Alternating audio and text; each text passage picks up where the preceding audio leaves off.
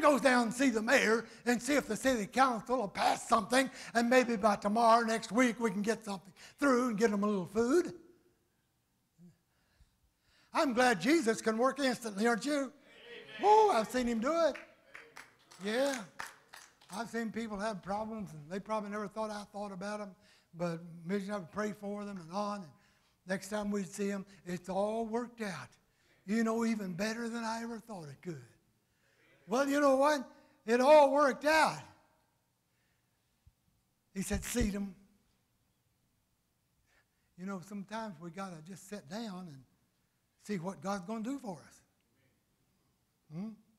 Now, we can run around telling everybody, and we can make a big thing out of it, and we can put it in comment line, as I said, and write a letter to the editor, and so on. But sometimes we just need to sit down and say, Lord, I'm hungry. I need a meal from heaven. I'm hungry, and I need a meal from heaven. Jesus will say, come hither. I've got one for you. Oh, hallelujah. Do you ever feel like you're lost as a goose in a 6-lane highway, but knowing good and well you hadn't done anything wrong? You would say.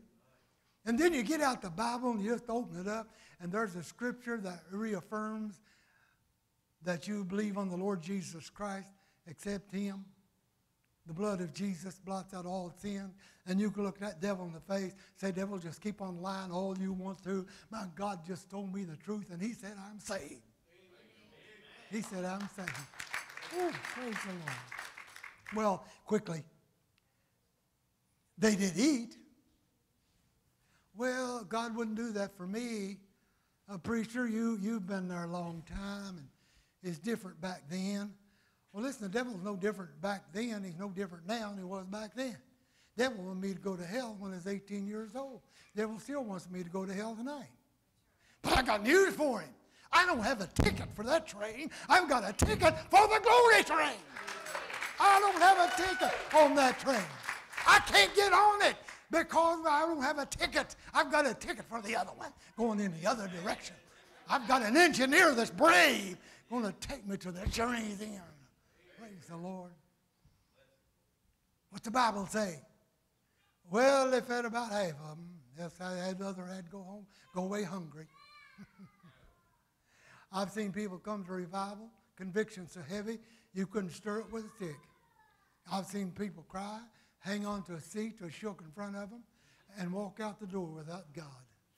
I've seen people on the same revival go to an altar of prayer, get rid of that guilt and sin, and raise up shouting victory. But you know what? They walked away. But Jesus wants to feed all of them. And the Bible says they were all what? Filled. I thank God tonight you can be filled. You don't get half full of Jesus. You don't get half full of church. But you'll be filled to that point to where, woo, hallelujah. That's great. You get filled until you want God more than anything else on the face of this earth. You want the Lord. We need to be filled tonight. Not half full, not half empty. If you're a pessimist, it'd be half empty. Optimist, it'd be half full. But brother, I don't want to be a pessimist or an optimist on the hand. I want to be way over there on the F.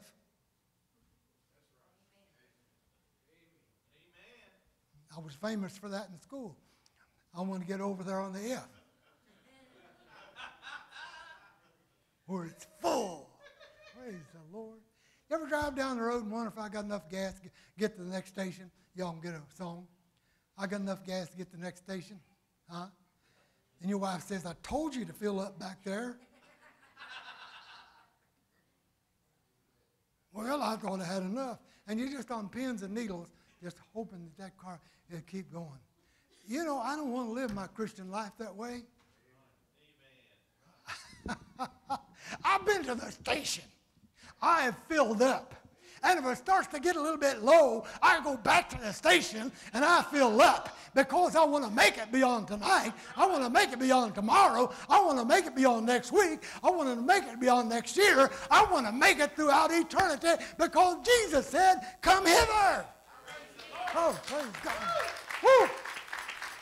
And won't it be wonderful on that day when we arrive? And Jesus looks out at the crowd that's dressed in white robes of white, crowns of glory, and bids to all of us, come on in, come hither. And there we come hither to the end of this world, to the beginning of one that will never die, where there'll be no more problem, no more sickness, no more death, no more sorrow. And we'll all be there with those that have gone before. And if we go on and the people saved, we'll be with those that come after. Thank God, all because Jesus said in our life, bring them hither. Praise God. That's what God's saying tonight. Aren't you glad that you obeyed the voice of God and you came hither as we stand tonight? If you have a need,